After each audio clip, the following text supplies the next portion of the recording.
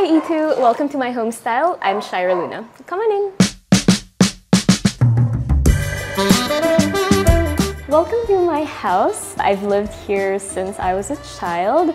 This house has been around since the 80s and it's undergone quite a number of renovations throughout the years.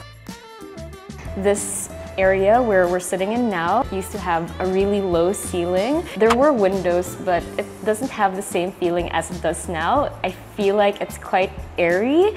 It's definitely brighter than it used to be, and I think it really reflects how I like my images to look like, quite bright, sunny, and happy.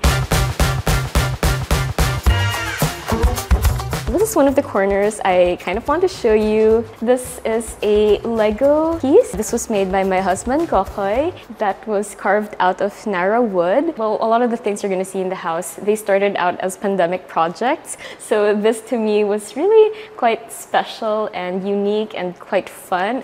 And then this piece here, he's been doing for a couple of years already. Since I am a photographer, I collect a lot of cameras. So what he likes to do is surprise me with old cameras. He'll come back from a trip to Bangkal or Japan surplus and then show me all these cameras. And then he'd be dismayed because I would say I don't have use for them because they aren't working. So what he ended up doing was deconstructing them and turning them into works of art.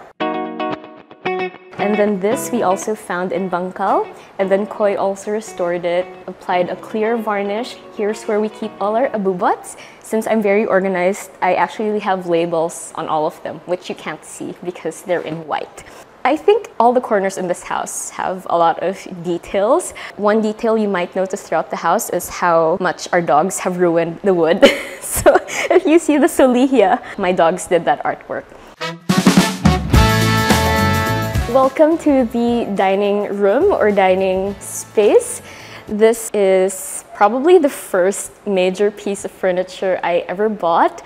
It's Narra. It's very, very old. We found this in Bangkal thrift shop. So when we found this and we saw the benches, I felt like it would be just a great place to have friends over and just have everyone sit casually. I'm not so much a formal person, if you can't tell already. I also really like how low it is. I love how soft the color is on the eyes. And I just think it grounds everything. It brings the entire living space together. It also has a secret drawer over here so that we don't forget to take our vitamins. And then these doors we also found, I think, either on FD Marketplace or Bangkal thrift shop. I believe they were old school doors. Then those handles belong to our old doors back in the 90s. So even though I didn't like the style, I think we always try to find ways to bring back parts of the old and merge it with our new life. Wow, so deep. And then over here we have a drawer thing situation. I like how it's kind of art deco, but this was also salvaged by Koi, so it was another pandemic project. And in there we keep all our dog diapers.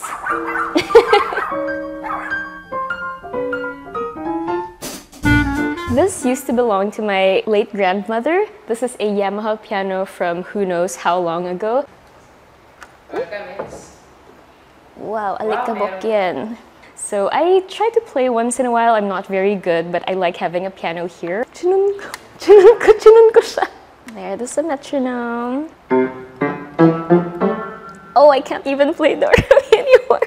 I firmly believe that we are caretakers of a lot of things in this house. So we try to give everything a little bit of love. It's flat.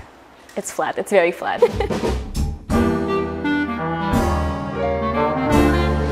And let me just lead you into our tiny kitchen. So this area, I never would have had people in before we renovated. It was very, very dark and dingy. So now we've just painted it white. We've kind of streamlined the cabinets. Again, another DIY project. We just have these white cabinets. We found the center island things in HMR. So again, surplus. And then we just have our usual coffee machines. We love coffee. And then this is one of my favorite things in the kitchen. It's actually for tools, but that's where we keep our plates and our utensils and our other tools. I really, really love this piece. I think it's my favorite thing in the entire kitchen because of how useful it is. This is another part of the renovation that I'm quite proud of. I feel so happy when I'm in here. This is our tiny, cute bathroom. When we started renovating, I said to myself, if we ever get the chance, I really, really want yellow tiles. I just wanted like a bright, sunny 1960s inspired bathroom. I had no exact pegs for this bathroom since it's very small. There's only so much you can do with a tiny bathroom. I just wanted a tiny sink and a tiny mirror thing. So I also have a little clock that doesn't work, but it's very 1960s, so I keep it in here. And then in all the bathrooms, I have these lights. This is my favorite warmth level of light. I think you can't help it. If you're a photographer, you're always very particular about the light. So I wanted a warm light, but you know, if your eyes hurt, you can just make it daylight balanced or kind of this drab light, which we don't like. So let's do this warm light. My favorite color is not yellow, promise. The bathroom is yellow, this is yellow, but it's not my favorite color. It just happens to be very 1960s, which is why I like it. And then I have these baskets because I love Jane Birkin. So I have a lot of baskets around the house. I also have a tattoo of a basket over here.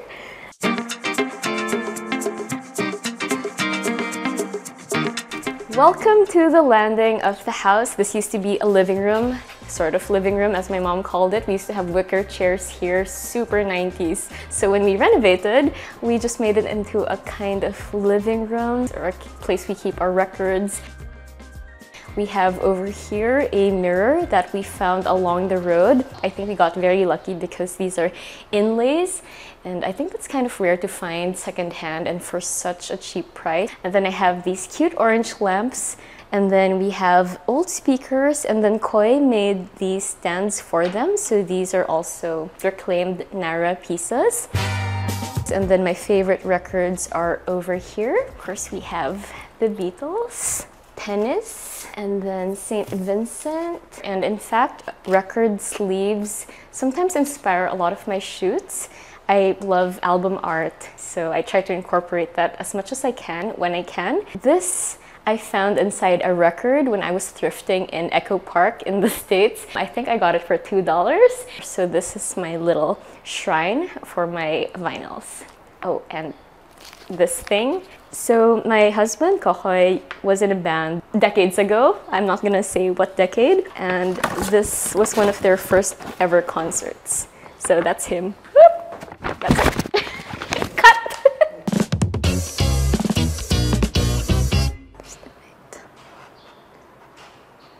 Hello. I just want to show you this book. It's so cute, it's very vintage, and it's actually useful. It's a school thesaurus. So if I run out of words later, we know where I'm going. And before we enter one of my favorite parts of the house, I just want to show you my Beatles wall. I'm a big fan of the Beatles. I even have one of their bass guitars tattooed on my arm. Let me take you into the closet, which actually used to be just the roof. So come on.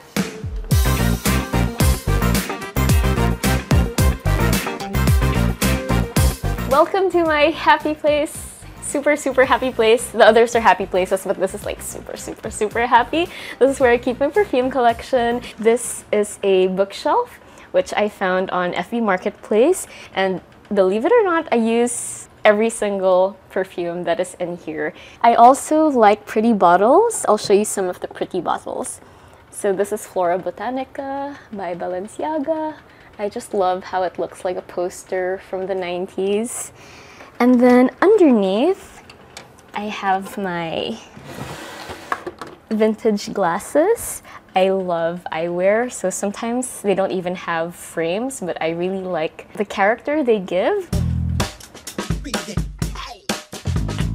This is my dressing area. This is a piece I really, really, really love.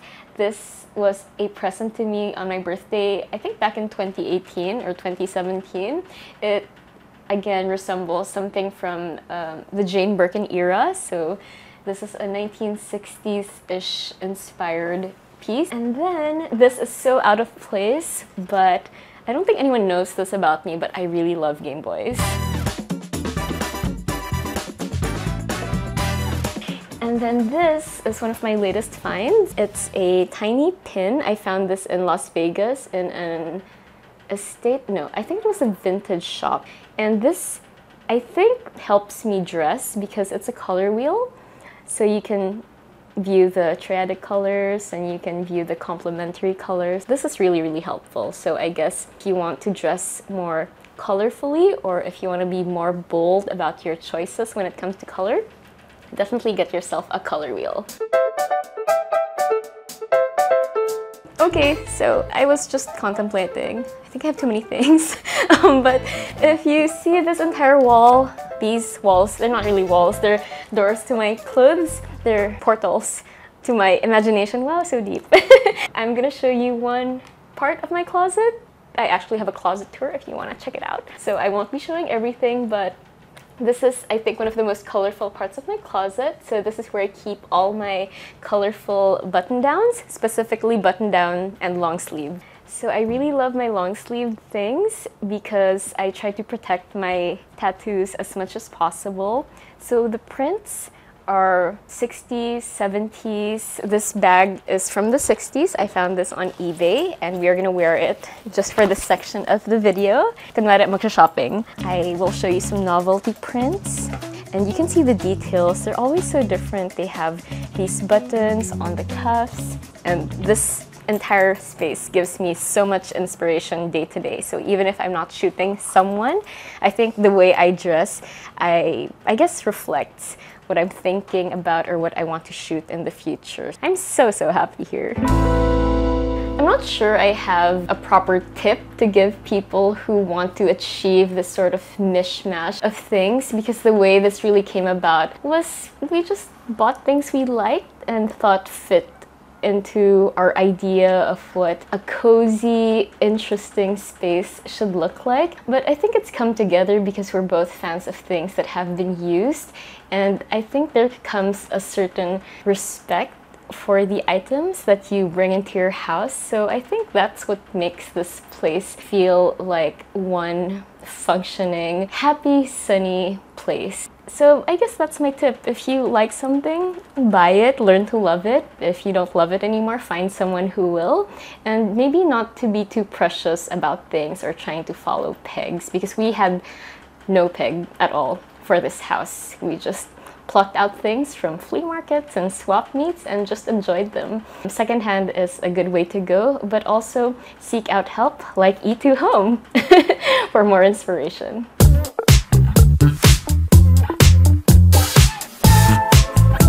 Thank you for visiting me today. I hope you had a great time. I'm very sad to see you go because I don't have friends. Joke lang. But come back anytime. See you soon.